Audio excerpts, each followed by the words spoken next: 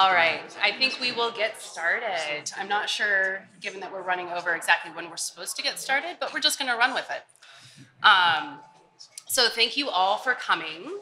My name is Heather West. I am at Venable, and I work with the Alliance for Trust in AI. And I am thrilled to be here today to talk about intelligent threats, understanding AI's impact on cybersecurity policy.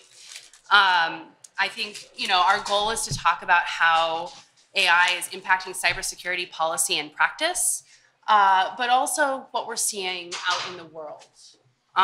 So there's been a lot of discussion about AI and cybersecurity since the last State of the Net. There's been discussion this morning. Everyone's talking about AI in the hallway. So, it is where we all need to be and what we're talking about. So today we'll talk about, our AI tools superpowering cyber attacks, our AI tools making it easier to protect people. Can we protect AI from itself? Can we protect it from other attackers? Can we just replace our security team with AI armies? See, that sounds fun. So we'll dive in with our fantastic panel. I'm really excited to be here today. These are my favorite panels where it's just me and a bunch of friends chatting. And a big thanks to the State of the Net team for putting this together. So today we have Charley Snyder, who's the head of security policy at Google, Alissa Starzak, the vice president and global head of public policy at Cloudflare, Carson, the founder and president of SeedAI, and Grace Abuhamad, the chief of staff at the National Telecommunications and Information Administration. So let's dive in. That is the page I just looked at.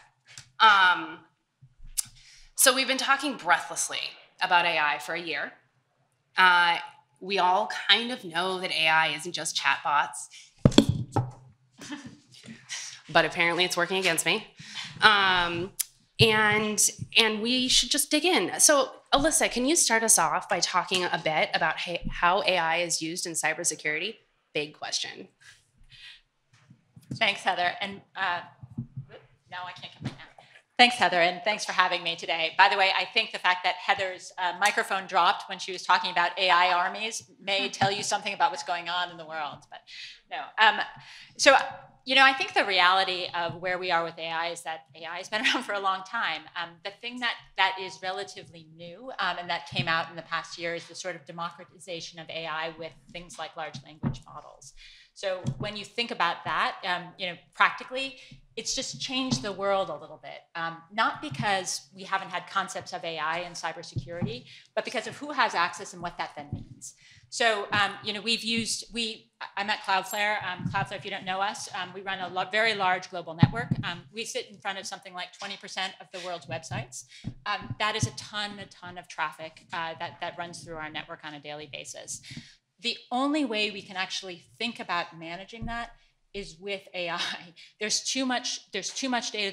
There are too many sort of mechanisms that have to happen in real time to do things in a purely automated way. You have to think about applying either machine learning initially and now AI to it. So what does that mean in practice? It means you have to have systems that sort of anticipate patterns and can then adapt in real time. And that's really kind of what AI gets used for in cybersecurity on sort of a traditional basis. Again, the thing that has changed over the course of the past year since the release of ChatGPT is this idea that people can use AI themselves. So think about what that means for an enterprise all of a sudden, right? Now every enterprise, and I'm sure we'll talk about this, wants to use AI tools.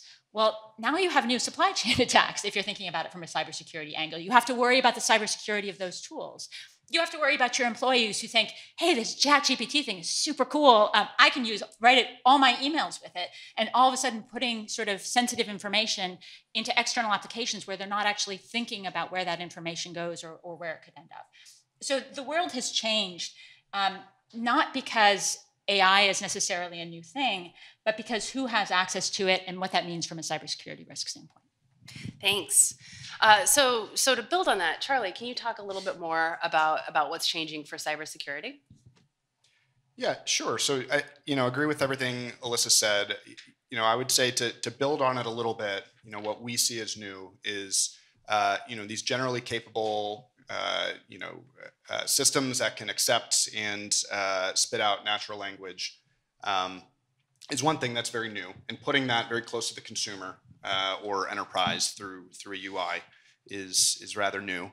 And then increasingly, we're seeing how users start to use that, how users start to drive the technology in various directions. So think using it almost like an operating system. This is something people are starting to talk about, where you're plugging into this, where a chatbot has plugins to do various things with other systems, maybe over the internet, maybe within your network. Using it as a development platform. So starting to integrate these capabilities to help write code, help review code, things like that. Obviously, Alissa touched on some of the risks that come with that, and I have a feeling we're gonna dig in deeper there.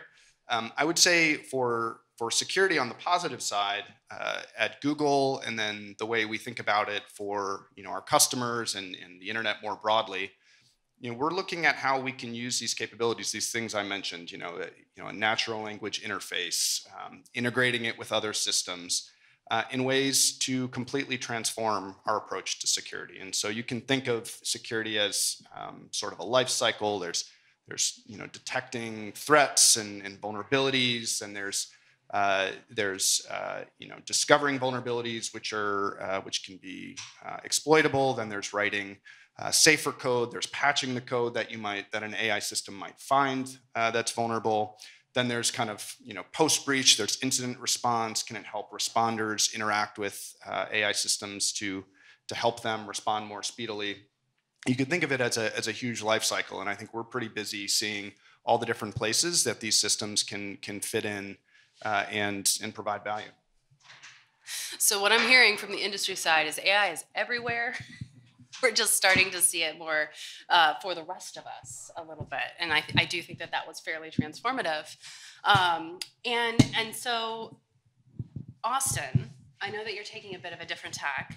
Your red teaming work has really broadened what we're thinking about as potential risks and security risks for AI. Can you tell us a little bit about that? Mm-hmm. So I'm going to just take a hard left on that for fun. So, I mean, in listening to everybody talk about the application of AI to cybersecurity, and in thinking about the transition from like artificial intelligence as like deep learning, from like 2012, big deep learning explosion, to generative AI, to ChatGPT, I think you make a very good point that it is closer and closer to the consumer. It's about touching people. But most importantly, in my view, it's about taking kind of the fuzzy math that humans retained an advantage on until very recently and moving that into computation, right? So we've taken everything that was just like 1 + 1 = 2, and then we've computed all of that we can. And now we're in the part where we're computing like probabilities, right? If you look at what cybersecurity is, it's the part of computing that already is in the probabilities. It already is in fuzziness. It already is in like unexplained, inexplicable breakages throughout the entire system. And so if you think about what it means to add that extra probability layer, much more effective at stopping things, much more effective at doing things. And the failure mode for most cybersecurity issues is human in nature. It's about the spear phishing email. It's about doing something stupid and downloading the wrong app, right? So that's going to be a huge vulnerability. And that's part of why we have gone towards this like red teaming big picture approach, because the only way you're going to capture this like massive level of failures that are implicit across any system now that you have this fuzzy math and human interaction with AI is having huge participation in it. Yeah. And so from our perspective, driving that is like one of the number one things you can do. Yeah, and we'll talk a little bit more about red teaming later, because I think it's so interesting. But bringing so many people together to see, ooh, what can I break? What doesn't work quite right? That's a traditional approach in cybersecurity, but applied a little bit differently. So Grace, as the relationship between security and AI evolves, the U.S. government and NTIA are doing a ton of work on this. I know, like, from my perspective, the AIEO is like full employment. And it's a lot of really, really interesting stuff. Can you talk about your work on accountability, and then some of the work on risks and benefits of open dual-use foundation models? Yes. Lots of buzzwords that are kind of terrible government buzzwords. Yeah, so there's two big initiatives that we're working on at NTIA. One of them is EO related. One of them existed, or we started before the EO. I'll talk about the one that the AI accountability work, because that preceded the EO and is relevant to this conversation in the sense that what we were looking at when Assistant Secretary Davidson came in, one of the big questions we asked is sort of like, how can we help move the field? There's a little bit of a link because we're in the middle of a big broadband deployment across the United States. You might have heard about it. And part of that involves, it's a long grant program, but we have to be building a movement for once we build the infrastructure, we're going to have all these people online. We're thinking about the online space differently as it's evolving over time. And as part of that, we were also thinking, where can we apply that sort of internet policy work to other areas that are not just broadband infrastructure?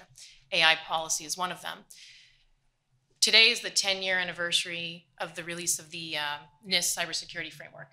It's actually perfect timing in some ways, but there's been a whole decade or more, you could say longer, probably 15, 20 years of work to build a cybersecurity field, an ecosystem, businesses that are created specifically to work on cybersecurity, et cetera. And you could see that evolving with the AI space as well. So part of what we tried to do when we launched our AI accountability work was think about, what do we want the AI accountability ecosystem to look like? And that includes, what do we want, what are we going to need in terms of workforce? What are we going to need in terms of audits across sectors? What are we going to need in terms of access to data or not, et cetera? So that's the report that we started working on a couple of years ago. It's coming out soon. And that's sort of the work that we started doing before the executive order came out. In the executive order, we were given one specific assignment, and that assignment is to look at the risks and benefits of dual-use foundation models with widely accessible model weights. That's a very specific task in the sense that the definition of the dual-use foundation model, which is in the executive order, really applies to very large models. And right now, there's only like a handful of them that we can think about in that case. And then the question of model weights, again, focuses really specifically on a type of risk or a component that we're looking at evaluating. So we have a request for comment coming out soon on that as well. Happily take comments on all aspects, but the task itself is really, really quite narrow. And we can come back to that in a little bit more detail as to why that's the case. But I think, and when we're thinking about the cybersecurity risk to AI, there's a lot more that we can be, there's a lot more that we could be thinking about in the immediate term than some of the larger scale risks that the EO is trying to address. It's trying to do both large scale potential risk and then sort of immediate, and different parts of the government are addressing different pieces. So we have this one task that's quite specific and a little bit more focused on the larger scale risk. Great, thank you. So let's talk about that a little bit more, some of the cyber risks that come with this explosion of AI, and particularly the explosion of widely accessible, really interesting AI. Alissa, Cloudflare, you were saying, sees so much of the internet and all of the interactions that are happening. Can you talk about any trends that you can trace to the use of AI? I think the funny thing, here we are talking about AI and the sort of world, the new world of AI. But honestly, from a cybersecurity standpoint, the biggest risk I think we all face are the sort of pre-existing risks. The fact that people don't do sort of basic cybersecurity. The thing that AI does is actually power that. It makes them easier to find. It makes vulnerabilities easier to find. It makes something like a phishing email a lot better. So now you don't see the errors in it. So I think the biggest thing that we're seeing right now is not the really sophisticated, change in model weights that might sort of influence something long term. It's very much the sort of basics, right? We have to fix the basics. And AI sort of supercharges everything that we end up worrying about because it makes it easier to find the challenges. It makes it easier to find the problems. Got it. Charley, similar question. I'm interested in what you're actually seeing the risk being. I think, Alissa, it makes sense to me that all of the things that were vulnerabilities before are still vulnerabilities. What is Google seeing in terms of malicious AI and attacking AI? Yeah, I think at a high level, what we've seen so far is, it has the potential to lower the barrier to entry for less skilled adversaries people who want to do harms online. I think we're very interested in seeing how it can be adapted in the future for more skilled adversaries as well. But at a high level, information operations, we are seeing organizations start to make use of LLMs to generate essentially, inauthentic content, propaganda, and the like. I think for the most part, it has been quite ineffective. We don't see it having a huge impact. But I think that's obviously one area where LLMs are well suited to generate content in a specific language that may be more persuasive than someone who's not a native language of that speaker would otherwise be. In terms of hacking and intrusion operations, really quite limited. We see it used in kind of the first stage of an operation, so generally like the social engineering, which again relies on kind of natural language for persuasion. Things like fueling phishing attacks. I think Alissa made my point for me. I think at Google, we consider password phishing, for instance, largely a solved problem for organizations that are serious about it.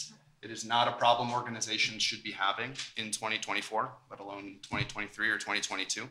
And for consumer services, multi-factor authentication is largely available for free as well. And so I think it's important for us to be really crisp on the details of are these presenting kind of new threats or just exploiting old things that we still haven't fixed. I think for the most part it's in that second category, but we're really interested in our kind of an open call to the community, to governments, to other companies, interested to the degree to which adversaries are using it for other parts of their operations, malware development, general reconnaissance, things like that. The social engineering part is the most visible, and again, I don't think we've seen it being all that much of a game changer. Yeah, if I can make one suggestion, what I find in talking, especially to security researchers and just kind of observation, is that the reason that it's like that is because we have such an insane breadth of old problems, right? Like a crazy amount of old problems that we just didn't touch. It's kind of like content on the internet. It's just a burning pile of trash, and we're slapping LLMs on top of it in hopes that it makes it less trash, and then not training on the internet after 2021 because everything after GPT-3 happened is trash, And so we're trying to repair. Tell us what you really think. Have you checked the internet since 2021? I think on a fundamental level, what scares me is that you see really normal spear phishing things over and over again, and then you see a website with 4 0 days strung together that remotely takes over everyone's iPhone that's associated with the Uyghurs, And I really am concerned that pretty much around the table in all of these areas of software, and maybe society too, but software most immediately, that we haven't addressed. We have lurking massive vulnerabilities that we're all just kind of chilling on because we're waiting for everybody to do multi-factor authentication. So I don't know exactly what I'm recommending in terms of a policy prescription, but it is kind of why I ended up at this mass public participation, because we need a randomizer. Honestly, if you don't care about people, care about the randomizer, and we don't have enough compute for simulating it out right now, right? But in all seriousness, I don't know, I kind of encourage everybody that talks about this to at least point at the fact that and no shade, but at least point at the fact that we ultimately do have this lurking super capability for hacking, even just at the most basic levels, even at the Metasploit level, So anyways. Grace, I know NTIA isn't operating internet infrastructure, but you're kind of the tech policy hub for the U.S. government. I'm kind of interested what you're hearing, especially as you get ready to release this RFC, and talking about accountability, which feels more bread and butter if we're going to just double down on the pieces that we already know how to do and that we already know are issues. What kind of concerns are people bringing up for you? The concerns aren't that different than the ones that we've heard about over many years, right? People are still concerned about privacy and whether or not they're going to have some sort of consumer empowerment over their data or protections around their data and its use. We're still hearing a lot about competition and access and what that means in this space, what it means to, at the bigger philosophical level, what democratization really means and for whom. we focus on the US primarily, but we do have a lot of international cooperation that we have to build out and think about in this context. And I was at Silicon Flatirons a few weeks ago, or was it last week? I can't remember. And one of the panelists talked about, how these systems are being deployed in Southeast Asia and Africa, and there isn't really enough of an ecosystem there to even think about one, whether people will be able to really use these tools for all the wonderful benefits that we talk about here, but then also have any sense of control or protection over the information and how those systems are being used. So big questions like that, right? But then, and then practically, even just with for us, what does it mean for our ecosystem in the US, competition with companies in the United States, how we're going to develop sort of a strong research community and attract researchers from around the world to work on AI systems here. And then more recently than I think in the past, more than other NTI issues that we've worked on, we've heard a lot more about harassment and questions about gender harassment. I read a report that something like 75% of women in the world now consider how much online hate they're going to get before running for office or considering any kind of public-facing role. And so as much as we're trying to encourage people to be more active in public life or more active in all kinds of things, we also don't really realize some of the impacts that people are facing online. Same thing with, in the past couple of months, Arab American hatred that's sort of rampant and rising, anti-Semitism, again, huge problem. So big questions like that. We have an initiative right now that we're working on with Kids Online Health and Safety, and that we're co-leading a task force with HHS. And that's, a whole different stream of work, but again, the AI impacts are there too. A lot of young children, teenagers using systems, thinking about, as they're developing and not really sort of conscious yet of how much some of these algorithms are affecting their mental health and well-being and development. So some of these issues are not new or not unique to AI, but they're very much at the center of some of the work that we're doing on tech policy at NTI. Got it. I think that's a resounding round of it's the same issues that we've been talking about here for years. But faster. Faster, bigger, more accessible, and it also writes poems about my dog. Does it make you? It makes you miss the Nigerian prince. Unclear. Like that. No. Well, no. I would actually say that this is like the hyper version of the Nigerian prince, because the Nigerian prince is a self-selection device. It's written really crappily because it's supposed to identify people dumb enough to fall for it. Now you have 8 tiers of Nigerian prince, tuned towards like the bottom 8 tiers of really gullibility. Get, like, Prince Charming now. That's what I'm saying. You're But like Prince- mildly you're codependent Prince and like a Charming. very realistic like Facebook avatar and Instagram streams and all this stuff. Like we're falling into hyper version of what we were already doing before. And I think to this idea of like the kids don't know how much they're being manipulated. Y'all, we know way less than the kids. We were raised on this like absolutely bullshit idea that we were immaculate and like unmanipulatable, like individually responsible entities, right? And so we sit around on the internet all day as like adults acting like we know how to filter information, but that is a hilarious lie. And so I think if anybody actually needs to be like humbled about what we know, it's kind of us. You know what I mean? Like the kids are all right, guys. We're kind of fucked. There's some truth to that. I think it's actually, I don't know who else watched the Super Bowl last night, but the number of times the group of folks in my living room pointed at the TV and said, "Is that AI?" Like it was non-trivial. There was at least 10 times, and like there's SpongeBob sitting up there in the commentator booth, and someone's like, "Is that AI?" And they're like, "No, SpongeBob is really there." What? But we're talking about like kind of the history of some of these discussions before AI was the buzzword. We're talking about how this kind of harkens back to all of the problems that we've thought about deeply. One of the things that this makes me think of is the discussions about open source and how democratization of tools and security really it has been a part of this discussion for decades. And I'm a big open source fan, but the AI piece of this puzzle kind of changes the discussion a little bit. How are you all thinking about defending against something that's so widely available and powerful and turbocharged? Open question. Start my RFC for me. That's true.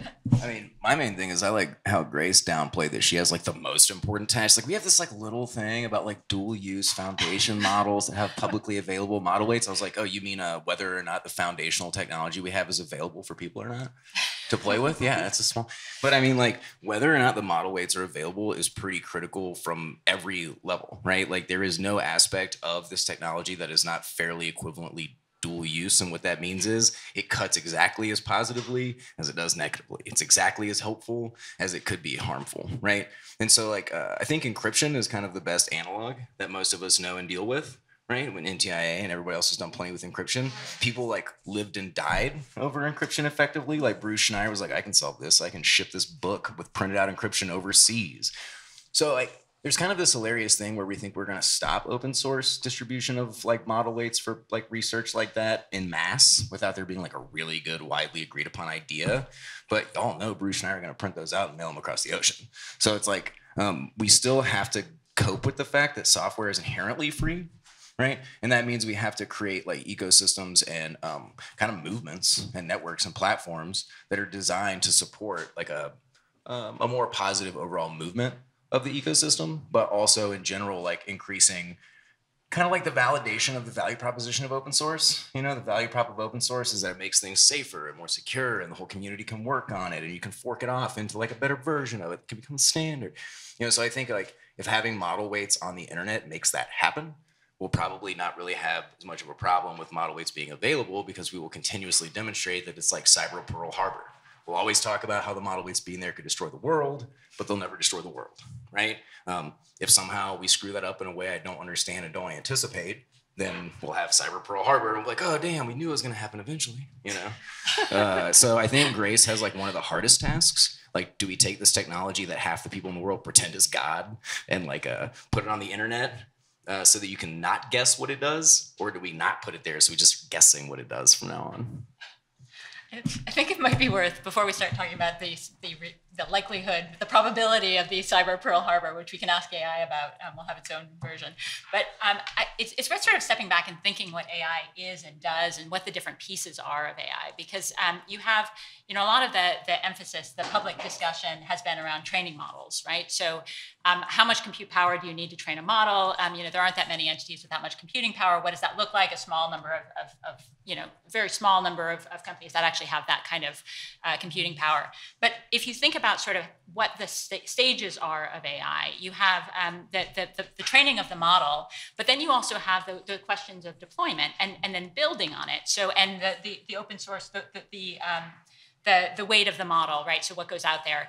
We don't train at Cloudflare, we don't train our own models for things that are sort of generally available. But we do what's called AI inference. So the notion that you can put a model on our edge and do something that's close to an end user, which also requires a lot of actually networking power, right? Because you need, if you want to do an AI decision that's close to a user, you need a big network to do that typically, or you need to do it on a device. And so there are all these questions that come up about how you would actually go about democratizing AI, what it means for software to be open, right? It's not just a given the way software might be. It can't run on everything. It has to train on something bigger. It has to run on a bigger network. And so we've been trying to do a lot of thinking about what that means because there are all sorts of different stages that you could potentially regulate. Or that you could potentially sort of think about risks on. Do you think about the risks on the training? Do you think about the risks on the deployment when you get to a model? Do you think about the model weights? And so really kind of being thoughtful about what that looks like and thinking about deployment, I think matters and will matter in the ultimate outcome, which hopefully is not cyber Pearl Harbor. Well, let me clarify something. When the cyber Pearl Harbor thing is mostly a riff on like a lot of people say that open source model weights being online is going to cause like bioterrorism and all these things. And it's like you can logically extrapolate out how that could be the case, but you can also logically extrapolate out how Russia should have turned off our power grid like a decade ago. You know what I mean? And I think that's where we're coming from. But just to clarify, like open source model weights available on the internet. Right now, GPT-4 and ChatGPT live behind an API wall. There's a bunch of magic that happens behind there that you don't see, and who knows exactly what it is. But it seems like you're putting a query into one model, and it spits it out. But there are like the open source versions of this, which are like, you may have heard somebody talk about like Mistral, or you may have heard, of course, of Llama 2, which is Facebook's model, which like proliferated out into the universe and made open source large language models effectively exist. I'm sorry, Stella, if you're here, I know. But like the ability to see them means that you can calculate the math. You can understand much more this black box, this explainability. You can at least do the math version of it. If you can't like reverse engineer what the math means to words, you can at least math it, right? So like one key experiment that shows you why this matters, right, is that I think it was Stanford, probably, God knows, but they were using like Llama 2 and they were using OpenAI, and they did like 10,000 or 20,000 conversations. So they like asked a thing and got a response. At the end of the study, they're like, well, we could look at how the input went through the model weights and how like lights up the little thing, plinkos it, however you want to visualize it. And we could see that its internal state was actually what it said it was doing. It wasn't lying to us or making stuff up. With GPT-4, I mean, we kind of got to guess. Seems like it's not lying to us. So there's this thing where like, if you're concerned about what AI is actually doing, on one hand, you want to be able to see the model weights for yourself so you can kind of know what it's doing. On the other hand, if you can see how the engine runs, you can like make a most powerful engine. So people are trying to like kind of hide how the engine works. You can decide if that's good or bad. The one point I'd make on open source is really just the need for a holistic approach to governance here. The difference between or policy approaches to closed source are directly linked to what we're going to see in open source. Policy approaches to regulating models above a certain compute threshold is going to have direct impact on what folks are doing to develop models below that threshold. And so, you know, for me, it's very important as you know, I think the horses kind of left the barn a little sooner on, you know, we think compute above this, you know, threshold requires X, Y, and Z. I think that has probably directly led to folks investing more in developing models below that threshold. And I think ditto with access to open source. If, for instance, let's just take the positive view. If organizations cannot easily adopt, you know, closed proprietary source models for any particular reason, they're going to invest more in open source, and that's where we're going to see experimentation. So when you look at attackers doing that, you have to look at, you know, attacker access to proprietary, and so that, you know, gets into things like, you know your customer rules and things like that. That's going to directly drive the market for experimentation with open source models. And I think it's just important that we keep that in mind and have that kind of balanced approach. Yeah, I'll just add one. So a few points to what was already said. I mean, we joke about it here, but we can't take the risk of a cyber Pearl Harbor lightly in government, right? So We've been talking about it for 2 months, for God's sake. Yes, but the other piece here is that you mentioned Mistral, for example, right?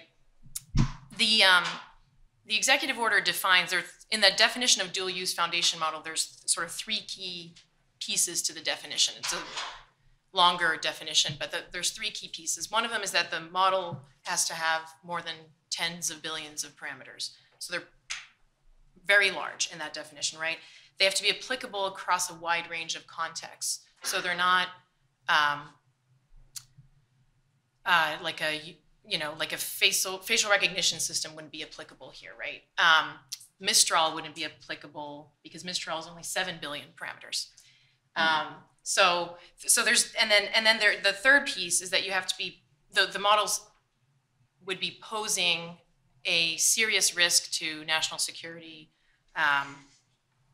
public health, some combination of sort of a large risk that could be anticipated there. There's information to indicate that there could be. So in this case, right, there's a lot of sort of nervousness, and understandably so, about what it means to have access or not to model weights. But in the particular task, we're really looking at a very specific set of types of models, right? Very specific type of model. And that does create the incentives that you were talking about, Charlie, where now you see there's a ton of movement in the space to build smaller models that use less compute because of access to compute issues, right? And because of sort of the anticipated or the sort of indication or the theory behind some of how anyone would read or interpret the actions in the EO. I think in part, I don't want to give NTI too much credit, but maybe the reason why NTI was assigned this particular task is because, you know, within the US government, we have, and across sort of tech policy history here, we have a reputation of really thinking hard about what it means to make sure that there's access to systems, open access, open software, et cetera. We released a report last year on mobile app ecosystem competition. That wasn't a very popular report with two particular companies, but it was an important question to ask. And I think a lot of people hadn't really thought about that question, about whether or not we needed to have more than 2 app developers for mobile app technology. So, you know, we're looking at all the options are on the table. We're looking at everything. We're hoping that this RFC will yield lots of plentiful comments, and we're taking the report seriously. It's due in July, so you know, the sooner we get the RFC out, and the sooner we get the comments in, the faster we can get that report out. I will say it's been very impressive to watch people actually hit the deadlines in the EO. It is moving fast. Oh yeah, and I don't know if anyone saw, the EO came out with, they came out with a 90-day update last week, I think it was, January 26th. One of the tasks in there was for the 9 critical infrastructure agencies to do risk assessments of the risks posed by AI systems, and those were all complete. So that's a really that's the beginning of also understanding within the government, the federal government, what we think of risk, of the different risks of these systems and how we're going to be thinking about them in the context of the EU. Thank you. So to shift a little bit here, Charley, I know Google spends a lot of time thinking about how to secure Google, but you're also spending a lot of time thinking about developers and customers that are building their own products, services, infrastructure. Can AI tools help the ecosystem? Oh, it's a very nice question. Thank you for that. I mean, it's mildly leading. We're long-term optimists about this technology. And, you know, I think when we look at, you know, kind of adversarial dynamics online, I think we hope AI will at worst have a neutral impact and at best have a positive impact for people. And I think there's kind of 2 main kind of drivers where we think that could be the case.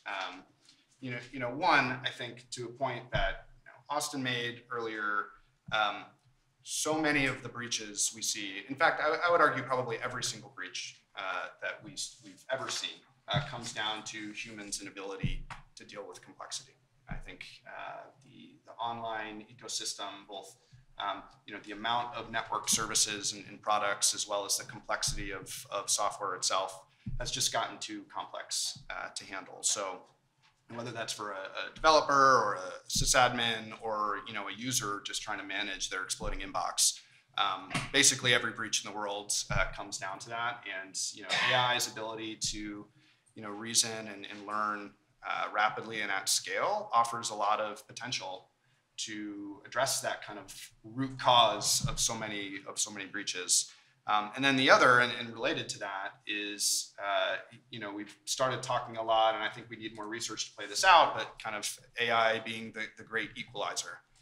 And, you know, kind of emerging research that LLMs can help, you know, skilled professionals a little bit, but it helps unskilled professionals a lot.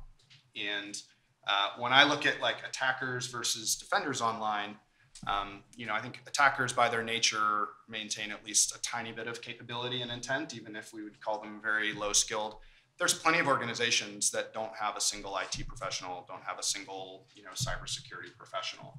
And I think if we can incorporate this technology in a smart way, which is not to say like everyone should buy like a new, you know, our newfangled AI product, but embed it in kind of the ecosystem through the widely used platforms and services and systems everybody uses, I think it could have this great leveling ability and take care of this kind of low-hanging fruit. So, you know, of course, you know, Google, we have both, you know, consumer business as well as enterprises, and we're absolutely, you know, starting to see how AI can help these organizations, both baking it into the consumer platforms to help them, and that's kind of something we've been doing for a very long time in places like Gmail, but then also offering kind of technology to organizations, whether that's to, you know, help them manage threats better, write more secure code, and what have you. And the last thing I would say on, you know, a reason I'm an optimist here is because I think attackers have a lot of advantages online right now.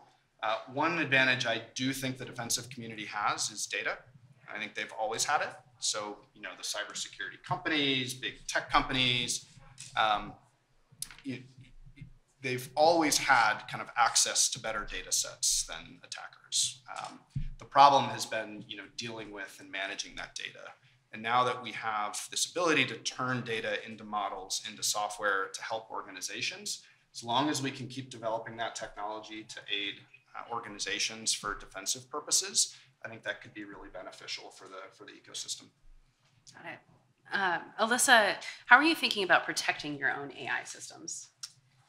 Yeah, I think, so this gets into a little bit of the open source. We use some of our own systems for AI, so for protection of others. So if you think about what we do, we offer essentially a set of cybersecurity services that sit on top of a lot of entities' infrastructure. So it might be going into your internal networks, it might be going to your website, a lot of things that sort of sit on top. The things that we can use AI for, we can actually start looking for patterns of exploits, essentially. So imagine now you have a vulnerability. Everybody knows about it, fine. People go at the vulnerability the same way. That's really easy. That's not AI, right? That's just a basic rule. You know what you're doing. Now if you think about that same set of mechanisms of going in, and you start seeing it in an area that's an unknown vulnerability. That is a way of teaching. If a system can identify those patterns, it can actually find a new vulnerability potentially that you might have not even known could be exploited. And that's a world where AI has a huge potential long-term benefit, where you can actually block something that is a vulnerability before you even knew it was a vulnerability. And that's huge, right? Or think about phishing emails, business email compromise, right? This sort of concept. You can do the same thing. We're talking about improvements of a phishing email, but the AI system's going the other way, where you're not just looking for, sort of very well-known phish kits, but you're looking for sort of probability that this actually might be malicious. And, going to Austin's point about what AI ultimately is and saying, hey, if it's more than a certain probability, there's going to be additional checks on it. Those are huge potential developments that have both the consumer benefits and the enterprise benefits in the long run. And to Charley's point, I think they are democratizing, right? They're easily available to everyone, potentially. You can have a small business that doesn't have an someone who even runs their IT staff that can actually get access to them potentially. So there's some huge long-term cybersecurity benefits, I think, for AI, but we have to figure out how we harness them well. The other thing I would add, just on the sort of long-term benefits, we often talk about sort of insecure code and vulnerability. It's like the reality of having an AI system help you write more secure code doesn't mean it's writing it and you trust it wholesale, but the ability of it to do the first cut at it is huge. We talking to sort of very senior cybersecurity researchers. They're like, we're not going to have this problem. We're not going to have insecure code in a few years because AI is going to identify and help us cure those vulnerabilities. And again, those are just long-term potential benefits, I think, that we see. That's not quite the same as protecting our own, but yeah. Yeah. So there's two things that I think will be really cool here or interesting, like the classic cat and mouse game, like, all right, they find a vulnerability, we fix the vulnerability, we anticipate one, we fix it. It's going to change into kind of like a different two-sided thing of like who can think about the wackier thing to have AI use and who can think of the way for AI to like fuzz through all your existing code and fix everything. I know Google just released a report about going through repairing like 17% of part of your code base using a fuzzer. It's like those black swan events we're kind of talking about are like, what if people finally exploit any of our vulnerabilities at scale? Like, this is our opportunity to jump in and use these tools to do what, to your point, humans could never, ever do, right? And then start having your cybersecurity professionals who are going through and like fixing your spear phishing email thing if you're at a Norma corporation, or like, fixing your massive back-end, most sophisticated ML model ever for spam filter at Google, right? And instead, there's also like some really creative people who are like, okay, well, the next spear phishing email is going to be something from your mom about your sister's birthday and something about your dog, and they're going to try to extract all the information that's normally used to form your passwords and then cobble them together into a I don't know, I made that up on the spot. There's definitely more creative, interesting people than me out here. Phishing Mad Libs. Yeah, or like whatever. Just like there's kind of like a wacky job that should exist in the world now called like the trying a bunch of stuff guy, where it's just like every company needs like kind of a wacky mad scientist. It's like Google X, but just kind of like well, I don't know, what if we just made it do this? And they just try it out. It's weird that is probably going to happen soon. Or maybe we just have you. Well, there's only one of me, dude. We need like 1 billion of me. I don't want just me to be terrible. It is going to be super interesting, by the way, as we start to see like multimodal attacks where you're combining like text and audio and image and things like that in ways that I think AI systems might expect, but I don't think humans would. And that's the fun of being a prompt engineer right now, right? I mean, that's basically that job in a lot of ways. Kinda. I mean, you sit there and you're like, you're testing the model for any kind of, Let's see what I can do. See what you can get. Like You can prompt. Fun, small. It's a small piece of it. That's true, but I think that's a fun You're making job. one piece of the Rube Goldberg machine. Yeah. Effectively. Yeah. If I, like, Not the marble. All right, I want to do one more question for everybody, and then we'll open the room to Q&A. My suspicion is there's lots of good questions in this room. And this is a big one, and it's also might count as doing Grace's homework. What do we not, like, what do we know we don't know? What do we need more information about to do this well and to think about AI and cybersecurity in a helpful, productive way that really helps us protect ourselves, protect the AI, and use AI for all of the purposes that we really are excited about while we minimize the risk? You know, like everything we've never been able to use computers on before now, all of that, all of it. Like honestly, if you want to ask what we don't know, it's like an absurd, unthinkable, like eldritch horror amount, to be honest. That's and fair. like it's kind of crazy that we're all just going with that as the fact. Actually, the NIST risk management framework original panels still kind of haunt me because they had this moment in the validation panel where they had like Kathy Baxter and some other people there, just like, oh, we can validate this thing and that thing, and then the moderator was like, what about large language models? You know, you validate those, and all of them laughed. You're just like, of course not. That would be crazy to say that we could validate one of these, and then everybody laughs and we all move on, and then like replace computers with these, you know? Or really, it's not even that, it's better than that. We replace computers with these operating what used to be AI, you know? Is like a whole system that we don't understand at all. So I think there's something that's like we have really unlocked like very exciting technology in a very powerful new age of computation and like human extension into the world. But at the same time, we have opened infinite unexplored space, right? And there's like a very deep need and opportunity in that. Right? Like it's not just like a scary thing. And if anything, it's kind of like the great new age of exploration or something. Yeah. You know, if we can actually view it that way. Otherwise it's horrific. We don't know. But it's like this is a reason for everybody to have a job figuring out what happens when we open up fuzzy math into the world for computers. You know. Fuzzy math is fun. So they tell me. I'll answer one that like I'm not sure it's exactly answering your question, but something that I think is potential, but like we don't know if we could ever get there, which is could AI systems help drive towards formal methods for software. So providing mathematical proofs that a piece of software is secure would just be like in a millisecond completely transformative to software security. Right now, I don't think LLMs are well suited to that, but could future other forms of AI technology get us there? I think it would be really exciting and really cool. That'd be amazing. Yeah. I think I'm going to go a different direction. I think Grace sort of touched on this. I think there's a personnel issue that we have to think about a little bit too. Engineers think in terms of math, right? We're now talking in terms of probabilities, non-deterministic. That means you don't know what the outcome is. That's not how an engineer normally thinks. It's got to be thinking about the question of risks actually requires an entirely different way of thinking when you get into AI models. And I'm not sure we've quite figured out how to actually do the education around that or trying to sort of teach people how to work with AI models.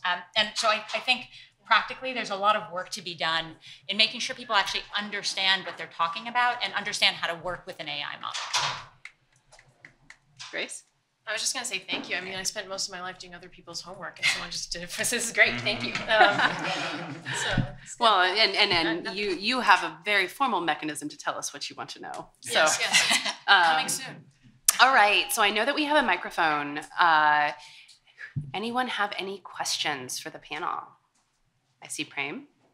Thanks, and thanks for a very interesting panel. So a question I have is around the 2023 Biden National Cybersecurity Strategy and the emphasis that is very important there on cybersecurity software liability. And just curious for the panel's thoughts in whichever direction you want to take on where that's going, how it's going to intersect with the sort of the problems we've been talking about and the potential to patch at scale, and particularly how it could provide a floor for thinking about guardrails in the open source space, particularly. I'm happy to jump in. I mean, I think we've been kind of dancing around this for a while. I think something that's been a little frustrating for me to watch as someone who's been in the security community a long time and the AI community less so, is we've gotten to this point in kind of general software and general security that there is this recognition that, the vendors of widely used software and products need to be responsible, and it's not, a fait accompli that breaches need to happen. Like, there's very well-known, software engineering practices that can actually stop most breaches. And, we need to move to a place where, when that's not happening, these vendors should be called out. And what's been hard to watch is during the AI explosion, we've kind of, not that the kind of, longer tail existential risks, the kind of far out stuff, not that we don't need to worry about that, but I think the balance has just gone there, swung so hard in that direction that we've kind of forgotten about the basics that, models seem really cool, but it's really just software, and models is one part of a very big stack usually. And if attackers want to do harm, they can target any parts of that stack and are going to choose, the shortest path to reach their objective. And so as we're building out this, AI industry, and there's such a kind of an explosion there, I think it is really important that we're not just perpetuating the current dynamics into the future, but like, we've learned how to do this. We've gotten, before AI, we actually have gotten to this kind of consensus that like, we need to do better, and here's how we can do better. Just because we're going to market doesn't mean we should forget those things. Like, that should be table stakes, that everyone's doing that before we put products to market. In terms of how that, liability debate through the National Cyber Strategy is going to evolve, I think who's to say, but I do hope that that kind of central insight that, when there's breaches, we shouldn't always just immediately blame the end user. We should look at actually the upstream software. I hope that perpetuates into the AI era. So, and I'll tag that with one thing. Yeah, when we did the DEF CON Generative AI Red Team, it became incredibly apparent to me how important and useful it is for the hacker community and security research community, and to a lesser extent the normie cybersecurity community, but definitely the first two, to team up with AI research and AI implementation, because the mindset of this kind of inevitable, unknowable failure, and then a real process that's designed to approach and understand and defend against that is it's going to be so important, because people are going to be stuck in this mindset of well, how do we stop all the bad stuff from happening? It's bad news. It's all of the internet software. Obviously, you can't. Yeah. Well, I mean, we've been talking about how democratized it is, and the non-deterministic nature, and all of these aspects make this even more challenging than some of the other discussions around liability. And I do think it's an ongoing discussion. I am getting the signal that we are going to wrap up. So thank you all. I suspect that we will all be around and happy to chat. And I hope you have a lovely rest of your day. Thank you. Thank you.